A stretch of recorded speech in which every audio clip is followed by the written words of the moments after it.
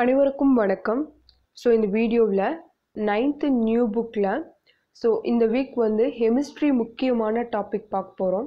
So group 4ல் ஹெமிஸ்ட்ரியிலிருந்து maximum 5 questions, minimum 3-4 questions கேட்பாங்க. So அதில் எப்படி நம்மளால் முடிஞ்சளவு படித்து மார்க் வாங்க முடியும் அப்படிங்கிறத பார்க்கலாம். ஸோ இப்போ இந்த வீடியோவில் நம்ம என்ன பார்க்க போகிறோம் அப்படின்னா 9th நியூ புக்கில் ஃபஸ்ட் டேர்மில் இருக்கக்கூடிய கெமிஸ்ட்ரி டாப்பிக்கில் நம்மை சுற்றி உள்ள பருப்பொருட்களில் இருக்கக்கூடிய இம்பார்ட்டன்ட் 1 மார்க்ஸ் தான் பார்க்க போகிறோம். ஸோ அணு அமைப்பு குரூப் 4க்கு வராது. ஸோ இதுவும் ஒரு கெமிஸ்ட்ரி டாபிக் தான். ஸோ அதனால் இது பார்க்க தேவையில்லை. நம்ம இந்த லெசனில் நம்மை சுற்றியுள்ள பருப்பொருட்களில் இம்பார்ட்டன்ட் பாயிண்ட்ஸ் மட்டும் நான் தனியாக எடுத்து எழுதி வச்சுருக்கேன். ஸோ அதை பார்க்கலாம். ஸோ கெமிஸ்ட்ரியை முடிச்சுட்டு நம்ம ஃபிசிக்ஸ், பாட்னி பார்க்கலாம். ஸோ ஃபஸ்ட்டு கொஸ்டின் பார்க்கலாம். ஸோ அணு கொள்கையை கூறியவர் ஜான் டால்டன். 1803 அணு கொள்கையை கூறியவர் ஜான் டால்டன். ஸோ அடுத்து இம்பார்ட்டன்ட் பார்க்கலாம்.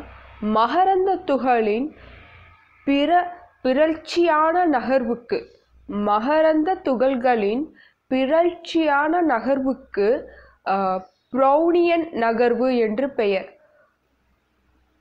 ப்ரௌனியன் நகர்வு என்று பெயர். அடுத்து ஒரு நெல்லின் அளவு உப்பில் 1.2 × 1018 துகள்கள் உள்ளன. ஒரு நெல்லின் அளவு உப்பில், ஓகேங்களா, ஒரு நெல் அளவு உப்பில் கிட்டத்தட்ட 1.2 × 1018 துகள்கள் உள்ளது அப்படின்னு சொல்லியிருக்காங்க. ஸோ அந்த துகள்களில் பாதி ஜோடியம் துகள்கள், பாதி குளோரைடு துகள்கள் உள்ளது அப்படின்னு சொல்லியிருக்காங்க. அடுத்து திண்ம நிலையிலிருந்து நேரடியாக ஆவி நிலைக்கு மாறுவது பதங்கமாதல் அப்படின்னு சொல்லுவாங்க. அடுத்து கார்ட் ஐஸ் என குறிக்கப்படுவது எது அப்படின்னா உலர் பனிக்கட்டி. உலர் பனிக்கட்டியை கார்ட் ஐஸ் அப்படின்னு சொல்லுவாங்க. எல்பிஜி என்பது திரவமாக்கப்பட்ட பெட்ரோலிய வாயு. எல்பிஜி என்பது திரவமாக்கப்பட்ட பெட்ரோலிய வாயு. இது மிக எளிதில் தீப்பற்றக்கூடிய ஹைட்ரோ கார்பனை கொண்டுள்ளது. இது மிக எளிதில் தீப்பற்றக்கூடிய ஹைட்ரோ கார்பனை கொண்டுள்ளது. சர்க்கரையின் மூலக்கூறு வாய்ப்பாடு என்ன அப்படின்னா C12H22O11. C12H22O11 இதுதான் சர்க்கரையின் மூலக்கூறு வாய்ப்பாடு. 118 தனிமங்களில் இயற்கையில் காணப்படும் தனிமங்கள் 92. 118 தனிமங்களில் இயற்கையில் காணப்படும் தனிமங்கள் 92. அடுத்து செயற்கை முறையில் உருவாக்கப்பட்ட தனிமங்கள் 26. செயற்கை முறையில் உருவாக்கப்பட்ட தனிமங்கள் 26. அடுத்து எண்ணெய் மற்றும் நீர் கலந்த கலவை கூழ்ம கரைசல் அப்படின்னு சொல்லுவாங்க. எண்ணெய் மற்றும் நீர் கலந்த கலவையை கூழ்ம கரைசல் என்று அப்படின்னு சொல்லுவாங்க. மாவு பொருளும் நீர் கலந்த கலவையை தொங்கல் அப்படின்னு சொல்லுவாங்க. மாவு பொருள் மற்றும் நீர் கலந்த கலவையை தொங்கல் அப்படின்னு சொல்லுவாங்க. ஒரு படிதான கலவைக்கு எடுத்துக்காட்டு உப்பு கரைசல், எலுமிச்சை சாறு. பலபடிதான கலவைக்கு எடுத்துக்காட்டு நீர் மற்றும் சுண்ணாம்பு கரைசல், நீர் மற்றும் மணல். 1 நானோமீட்டர் அப்படிங்கிறது 10⁻⁻⁹ மீட்டர். அதே 1 மீட்டர் அப்படிங்கிறது 10⁹ நானோமீட்டர். அடுத்து கூழ்ம துகள்களோட அந்த ஒழுங்கற்ற நிலையில் நகர்வது ப்ரௌனியன் நகர்வு அல்லது ப்ரௌனியின் இயக்கம் அப்படின்னு சொல்லுவாங்க.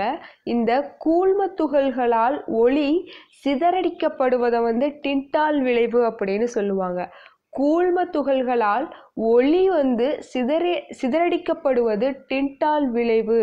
அதே மாதிரி வாகனத்தின் முகப்பு விளக்கு டிண்டால் விளைவு தத்துவத்தின் அடிப்படையில் செயல்படுகிறது.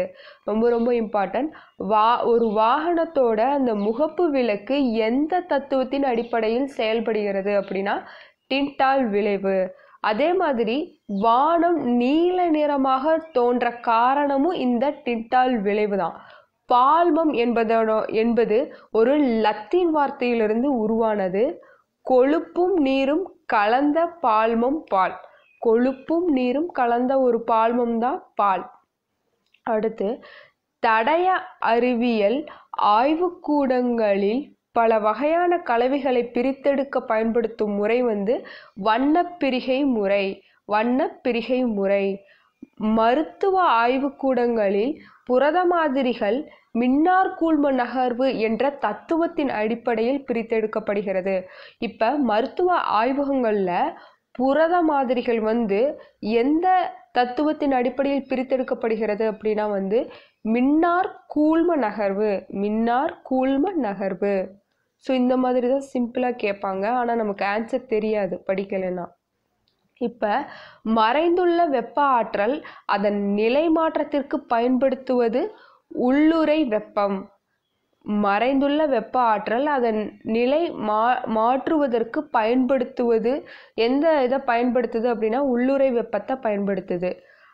அலகீட்டு மின்னணு நுண்ணோக்கி SEM இது மூலம் சிலிக்கான் அணுக்கள் மேற்பரப்பில் பார்க்கப்படுகின்றன. அலகீட்டு மின்னணு நுண்ணோக்கியின் மூலம் சிலிக்கான் அணுக்கள் அதன் மேற்பரப்பில் பார்க்கப்படுகிறது. கடந்த 10,000 ஆண்டுகளில் அறிவியலின் மிக முக்கிய கண்டுபிடிப்பு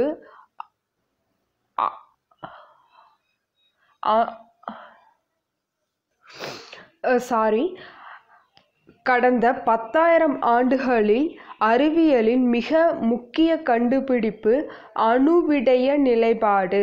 இதை சொன்னவர் யாருன்னா ரிச்சர்ட் ஃபெய்ன்மேன். நீர், பாதரசம் முதலியன போன்ற திரவங்கள் ஏன் துகள்களாக உள்ளன அப்படின்னு கேட்குறாங்க. அதற்கு காரணம் ஒத்திசைந்த ஆற்றல், அதாவது ஒட்டக்கூடிய தன்மை பெற்றிருப்பதால். ஒத்திசைந்த ஆற்றல்.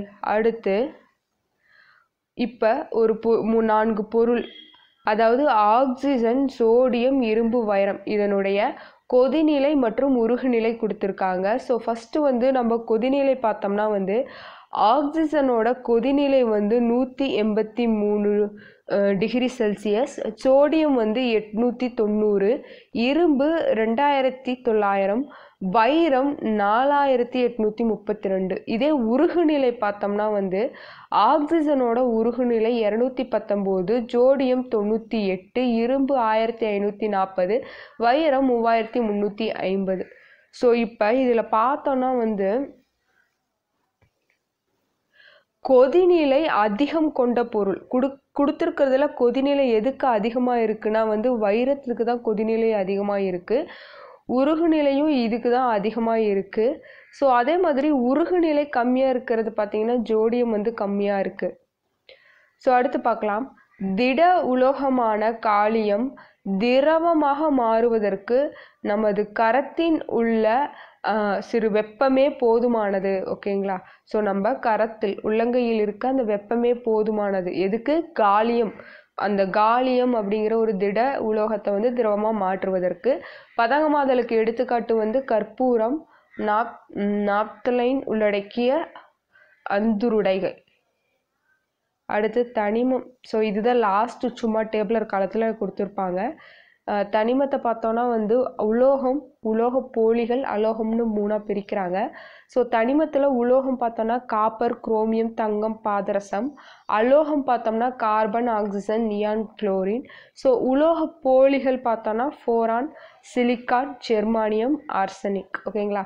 ஸோ இதில் பொருந்தாதவற்றை தேர்ந்தெடுக. ஏன்னா எல்லாமே 4 கொடுத்துருக்காங்க. ஸோ பொருந்தாதவற்றை தேர்ந்தெடுக அப்படின்னு சொல்லிட்டு கண்டிப்பாக கொடுத்துட்டு கேட்கலாம். ஸோ உலோகம்னா காப்பர், குரோமியம், தங்கம், பாதரசம். பாதரசம் ஒரு உலோகம்.